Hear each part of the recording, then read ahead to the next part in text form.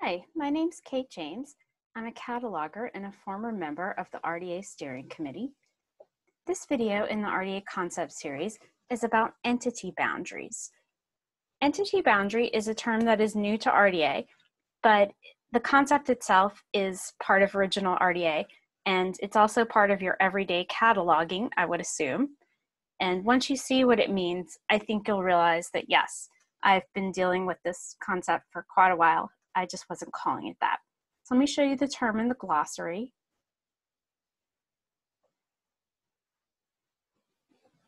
Here it says that an entity boundary is a set of criteria that is applied by an agent who creates metadata to determine if a new entity is being described. So put more simply, this is how I determine if I have two different persons with the same name, or if I just have one person. Or this helps me determine if I have two different expressions of the same work, or if I have two expressions of two different works. Now, there's a section in guidance called Entity Boundaries that I'll show you briefly. It just explains the concept in general. It stresses the importance of using element values to determine entity boundaries because, of course, elements are how we describe entities. And you want to make sure that it's a real difference in meaning for the element value and not a more superficial difference like a difference in recording method. For example, if I were to record a date of death for somebody as 1631 versus just writing out the phrase 1631, those mean the same thing. It's just a difference in how that information was recorded. There are certain entities that have boundaries that are determined by the entity itself. There are boundaries that are determined by RDA instructions, and then an agency can also have its own criteria for entity boundaries that can be expressed using an application profile. Each RDA entity has a section called Entity Boundary, and if you want to know what are the specific things that RDA says about the entity boundary for that entity, you should go look there. Let me show you what it says for person.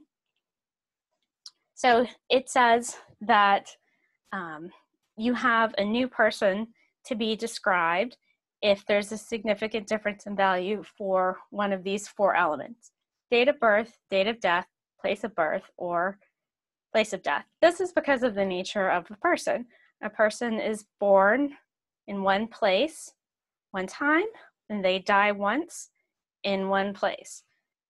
For example, if I have John Smith, who died in 1631, I know with absolute certainty that is not the same as John Smith, who died in 1995, because John Smith, who died in 1631, could not come back to life, live another 300 plus years, and die again in 1995. It's not possible. So other entity boundaries may give you a clue that you might have different people, but you'll need to investigate further. For example, we have field of activity of person.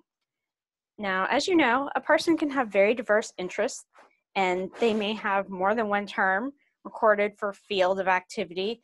So just because there's seem to be different values here, it doesn't mean you have different persons. For example, the actress Geena Davis, you could record acting as a field of activity for her.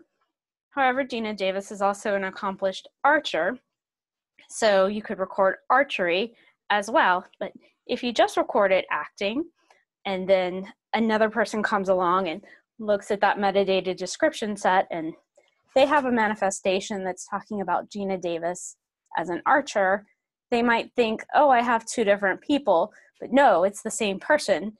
So that's why you need to be careful about using a field of activity of person or profession or occupation or other elements to describe people, because people can have more than one name, more than one profession, et cetera, et cetera.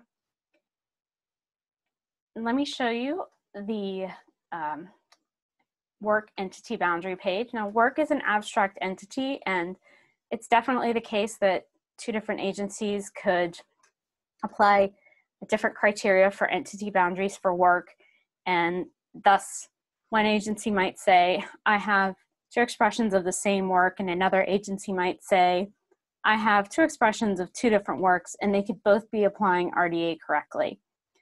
But here's one entity boundary that I think is pretty clear and would be commonly applied by multiple agencies.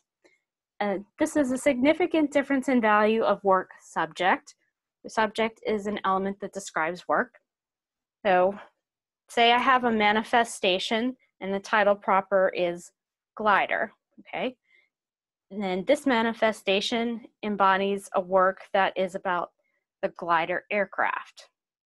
Now I have another manifestation with title proper glider, and that manifestation embodies a work that is about the animal glider. Those would be two different subjects, so it seems pretty clear that there would be two different works in such a case. There's a whole lot more entity boundaries that could be applied for work, and agencies will need to make decisions about which ones they want to apply.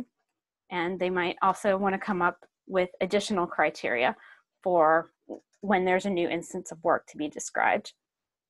Thank you very much for watching. That's all I have to say about entity boundaries. Bye.